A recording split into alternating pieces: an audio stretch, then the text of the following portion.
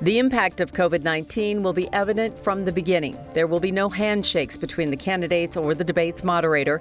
Staging isn't all that different from years past. Candidates will stand on either side of the stage, with the moderator facing them. Once on stage, the three men will not wear masks. There will not be a large audience.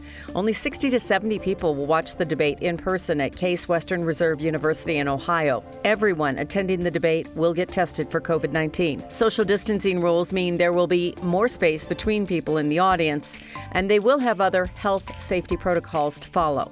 Debate topics were announced a week ago, 6 of them, including COVID-19, the integrity of the election, and race and violence in our cities. The candidates will not give opening statements. President Trump will receive the first question. 15 minutes is allotted for each topic, and each candidate will get 2 minutes to respond to questions. And that's connecting the dots. I'm Kim Christensen for Mile High Mornings.